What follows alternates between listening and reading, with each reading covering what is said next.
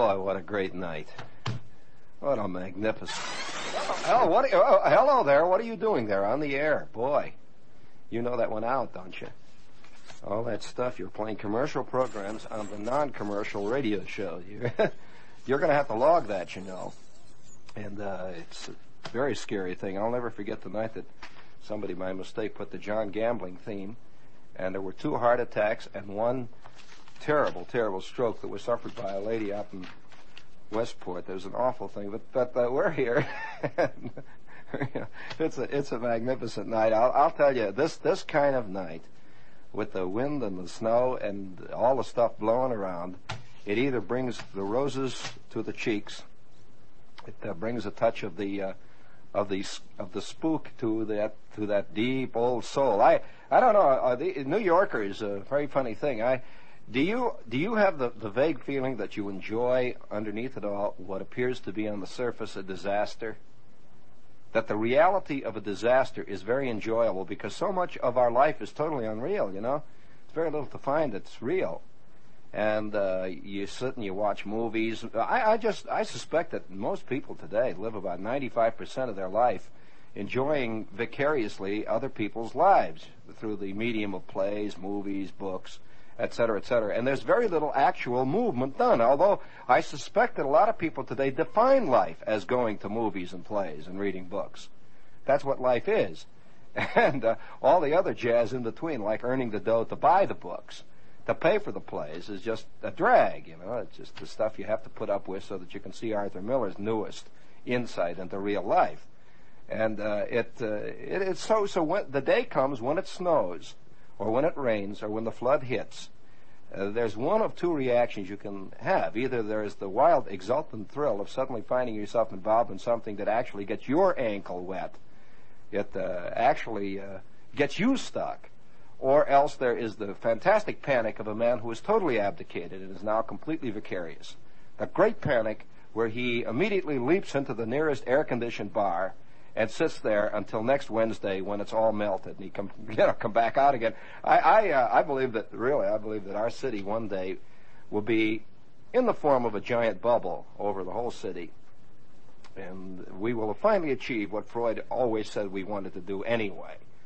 It's a return to the original mother cocoon, and that will be carefully heated to blood temperature or thereabouts, and it will be filled with Muzak. And there will be an artificial sun that can be turned off and on at will, depending on the majority vote, of course. And once in a while there will be a symbolic storm that will be held in a stadium where we can all go and watch the storm, and we'll get wet a little bit. Now, of course, the water will be very carefully controlled, filtered, and it will be heated, so it won't get you too wet. Have you read about this insane baseball field they're building down in Houston? Sure, it's going to be the first totally enclosed ball field, which is the final. This is going to be the final defeat of baseball, I suspect. That one of the great things about baseball, in fact all sports, is not only the fact that you're fighting against the rules of the game, like trying to get the ball from your goal line to the other guy's goal line, but also the vagaries of nature, the turf, and all the rest of it that goes to make up the life we're living in. Did you notice that how incensed all the New York sports writers were that it was cold in Chicago when the Giants got their you-know-what whipped? Well, somehow this was a plot by the Bears against the Giants. It was a terrible, rotten thing and should not have happened. It just shows the kind of skullduggery that is today goes on in professional athletics. Well, as a matter of fact, it was just as cold, I suspect, for the Bears. Now, the first thing you're going to say is they're used to it. Well, whoever gets used to kicking a football around at 10 degrees, I don't think they were any more than the Bears. But that's the way football is, friends. It is liable to be 10 degrees when you play. It is also liable to be 88 when you play. I'll never forget. Did I ever tell you about the time I played a football game when the temperature stood at 101? Oh, brother. Oh, gee. Oh, wow. Whew. Oh, man. I'll tell you, though. But nobody believed it was a plot. I mean, nobody says what we ought to do is put a bubble over the field and air condition it. It was 101 degrees, and it was that afternoon that convinced me that I was more of the sedentary type. It convinced me of a lot of stuff. First of all, I lost about 19 pounds, But what made it even worse was that the uniforms that we had a particular day were of knit wool jersey.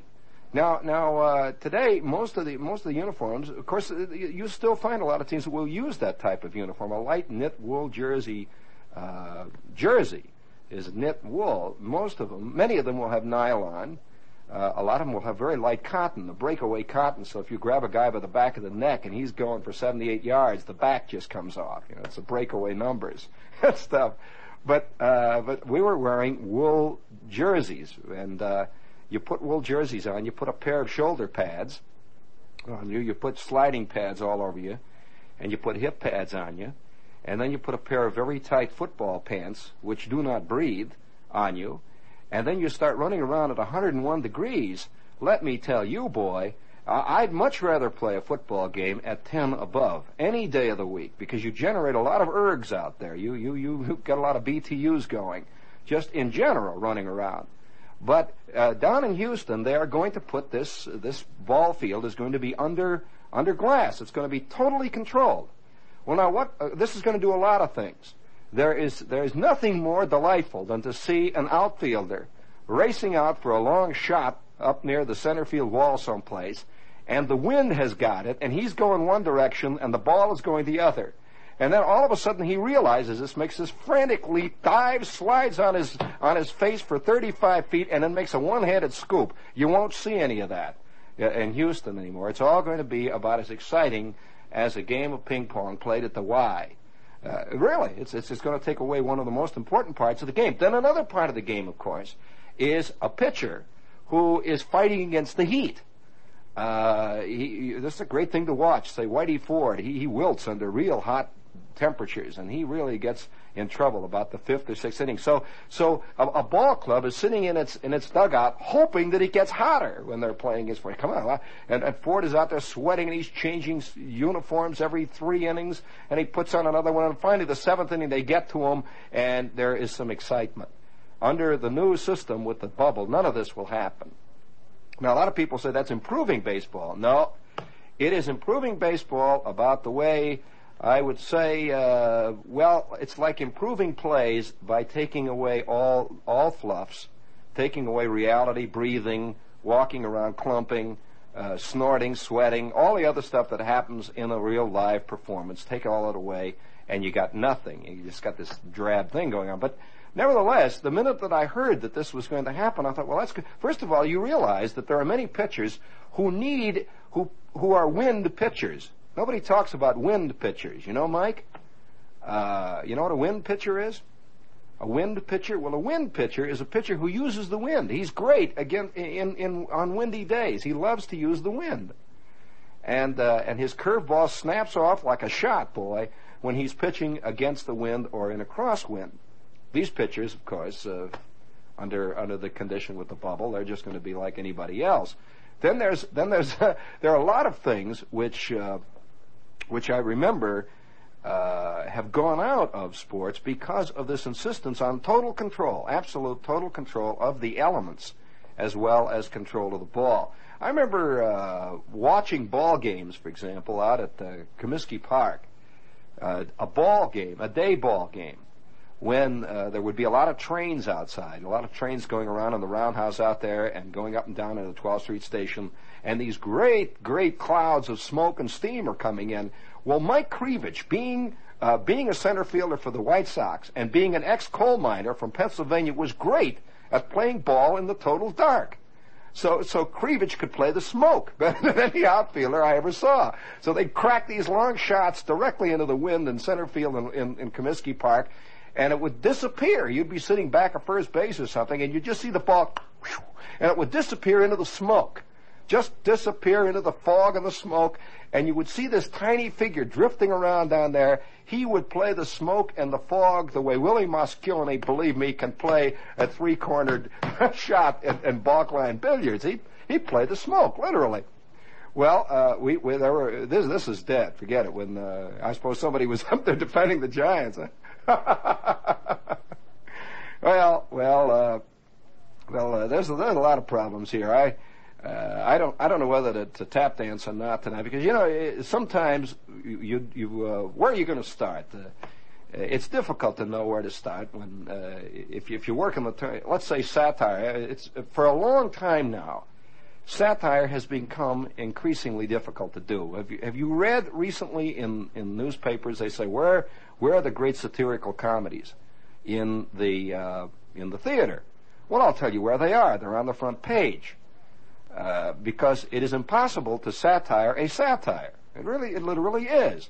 And so the final comedy will be eventually, I suspect, a total fantasy that will have nothing whatsoever to do with real life. A typical example of that is Oh Dad, Poor Dad, which is a comedy that does not refer to anything that ever happens. It's just a comedy. It just stands out there. Because how are you going to do a great satirical... Here's an example. How are you going to satirize this? Now, if I read you here is an ad for a perfume. It's called Gold Water. Gold Water. Do we have any? Please, would you give me some? Give me the tape over there. There, the big one there. See the round one? The tape. That's right. Give me cut 2 there, Tony.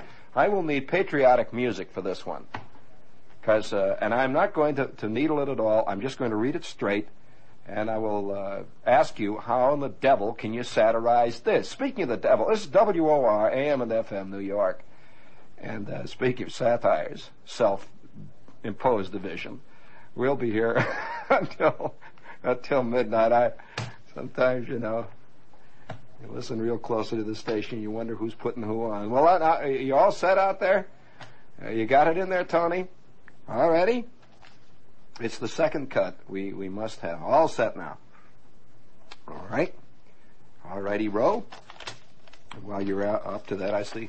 All set now? All right. Now, we read this advertisement in its entirety and exactly the way it is printed in. All right, all set. Patriotic music. Let's go. Bring it up all the way. Now, let's go.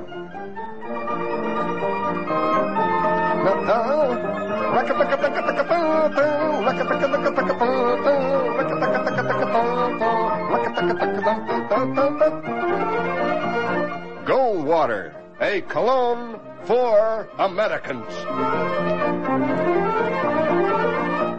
How to smell very nice. Splash on Gold Water. Spicy, partisan, and pungently American. Gold Water is actually an expensive department store fragrance, conservatively priced at $1.25 a bottle. Order Gold Water for yourself, your friends, and at least one liberal. Also great for raising funds for your favorite organization. Gold Water, the cologne for Americans.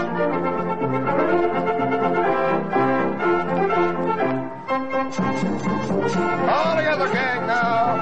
We're going to put it over the top this time. We are going to carry it to the very pinnacle. All together now, let's go, faster. Very good. Very good. And now, if you think that I am being funny, that is from a very serious political magazine. It is the New Guard, the official magazine of the Young Americans for Freedom. This is a notoriously deep-thinking outfit. And how can you satirize it? I mean, what are you going to do? You see, there you are. You can only stand and scratch. That anything that I would try to do about that whole scene would be paled in insignificance by the reality of the scene itself. Now, I guess the satirist works best under conditions of a certain kind of absolute morality. For example, I suspect that during the 18th and early 19th centuries, that the scene was a different scene. That the kind of morality that was not only implied but was actual in most of the lives of the day lend themselves to satire when these moralities were at war with the actuality of what was going on. In other words, a guy like, say, somebody like, I suppose Voltaire would be a good example. That Voltaire took a society which had a set of basic moral principles. that it professed and, to a large degree, attempted to live up to. And then he held those principles up on one side and then painted on the other side of the page the picture of what actually was happening. And then you had satire. That was satire. It is very difficult then to satirize a society where there are no moral absolutes. Very difficult. Take Swift now. Certainly when Swift was writing about the English culture of his day, that England had a set of really stringent moral laws, rules, mores, attitudes, and so on, by which it lived. So when Swift talked about his adventures among the Weeninghams and the Yahoos, his adventures among the Lilliputians, Swift was comparing again the morality of an established thing that everyone had agreed upon and attempted to live up to, and then the attitudes and the actions that were displayed in reality. So here you had satire. It was very, very fine. But it's almost impossible to do satire. All you can do is read out of the paper, and you've done satire, literally. Now, I'm sure that a lot of angry people are going to call in and say, what did this rotten thing I did about